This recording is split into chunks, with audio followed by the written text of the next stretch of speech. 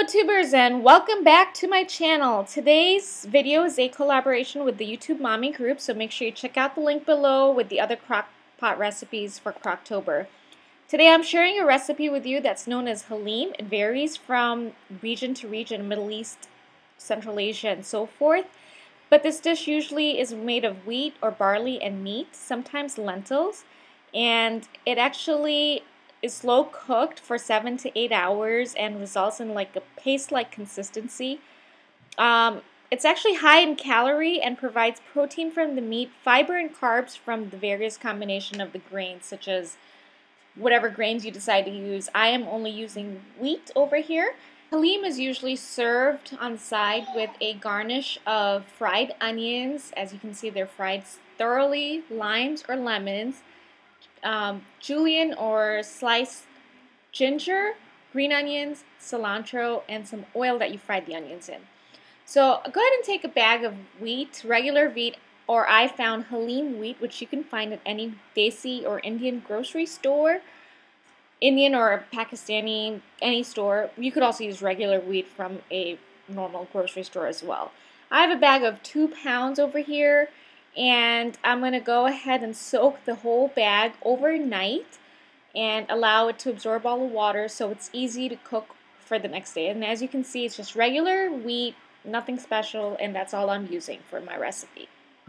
Feel free to go ahead and either pressure cook or stovetop cook the grains. I'm stovetop cooking them, and make sure it's cooked thoroughly all the way through. Once that's done, you want to blend the grains together. I'm using a hand blender. You can actually use a machine or whatever you like. Go ahead and make sure everything's blended thoroughly, mixed well, and into a paste-like consistency. Next, I'm using my all-time favorite Instant Pot, which is my pressure cooker, electric pressure cooker, steamer, slow cooker, crock pot, rice maker, everything all in one. I'm adding some oil to this and switching it to the saute mode. And that's got a 30-minute timer, which allows me to go ahead and saute anything I need before I go ahead and either pressure cook or slow cook. To this, I'm adding my meat, and I'm using beef. I always like my Haleem made with beef, and I also like the flavor from the bone. So I have beef with bones here, and I'm going to go ahead and saute that all the way through. Keep stirring the meat and make sure it's sauteed all the way through on all sides. And once that's done, I'm using a Haleem mixture. And Haleem mixture is made of a whole bunch of different spices. Instead of actually finding the ground or whole spices, I'm using a packet. It's very easy. You can also find this at any Indian store. And mix that up with some water and go ahead and add that to the meat. So as you can see, it's got some bay leaves and a whole bunch of different spices. So I'm going to go ahead and add that. Once that's done, I just have to put the lid back onto the Instant Pot, switch it off the saute mode before I do that.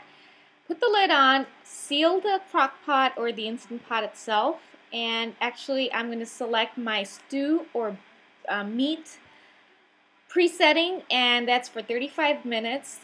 I can change that, however, 35 minutes is good for what I'm using.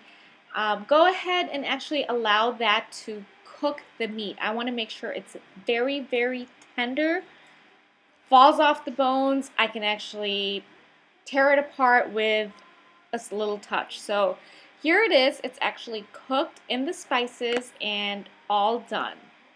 To give you a better idea, if you were to actually just take a spoon and touch the meat, it should just fall apart, and that's how tender the meat needs to be for you to use it for your Haleem.